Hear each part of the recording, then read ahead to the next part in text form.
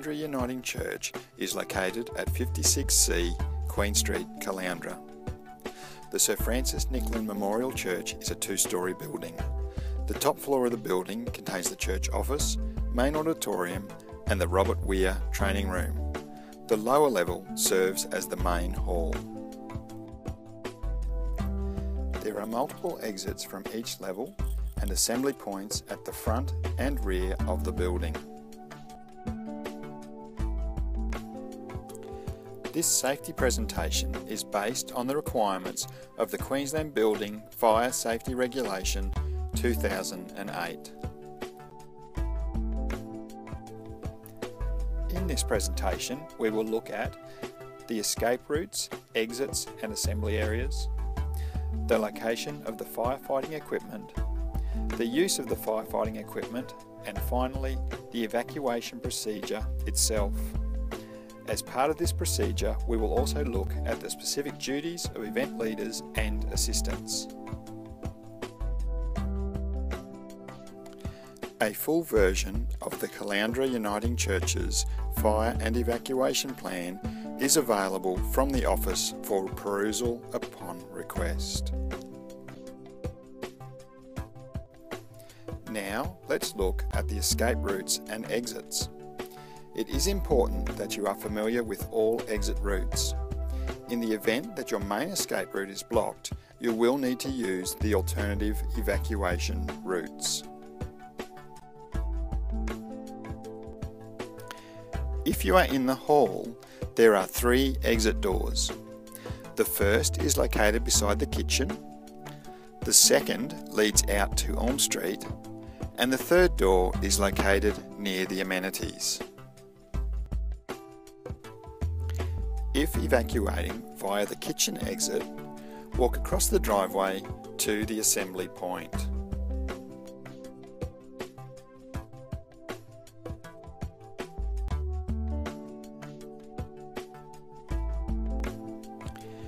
If leaving via the Elm Street exit, walk out the door, turn right and walk down towards the driveway.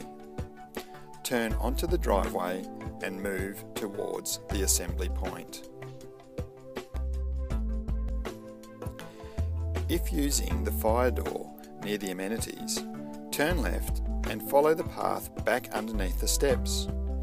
Proceed through the gate and turn left again onto the driveway. Follow the driveway to the assembly point. Unless instructed by evacuation coordinators to use an alternative exit, move to the closest door and proceed to the assembly point. In the event that your main escape route is blocked, move quickly to one of the alternative exits and proceed to the assembly point. Once occupants have been moved safely to an assembly point and the roll call completed, occupants are to wait for further instructions. Under no circumstance is anyone to re-enter a building until the all clear has been given. If the emergency is in the hall, then occupants may need to move further away from the building. Proceed down the stairs and wait on the grass area below the church.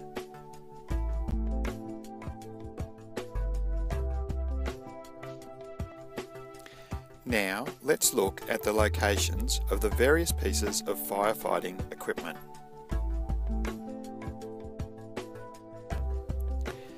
In the main part of the hall, there is a fire hose reel located in a cabinet near the entry to the amenities. A fire extinguisher is located on the right-hand door jamb of the kitchen, and a fire blanket is located near the cooktop.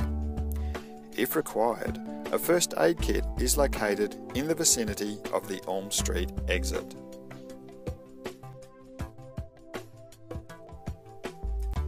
Firstly, it is important that you only use the firefighting equipment if it is safe to do so and you are confident in using it. Fire hose reels are easy to use and provide a virtually unlimited supply of water. The hose should extend to reach most areas of the building. A hose reel is suitable for use on a paper, textile, wood, and most plastic or rubber fires. Do not use the hose reel to fight an electrical fire. Water conducts electricity, so using a fire hose reel on an electrical fire could lead to electrocution. All fire extinguishers utilised throughout the building are white-banded dry chemical fire extinguishers. This extinguisher can be used on all types of fires.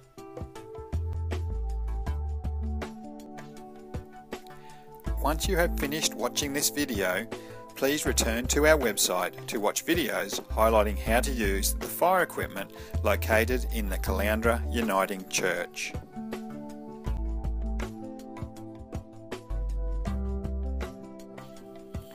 If you are the first person to locate a fire, alert the group leader and, only if it is safe to do so, attempt to extinguish the fire. Remember to make sure you have a clear exit before doing so. Meanwhile, other members of the group should prepare to evacuate. On hearing an evacuation instruction, immediately cease all activity and, only if it is safe to do so, switch off any appliances, equipment and machinery. You can then assist any person experiencing difficulty with the evacuation. Take a quick look to your left and right to see who is standing or sitting nearby. Walk quickly and calmly to the assembly area via the nearest exit. At the assembly area, form into groups to assist the leader to ensure everyone has been safely evacuated.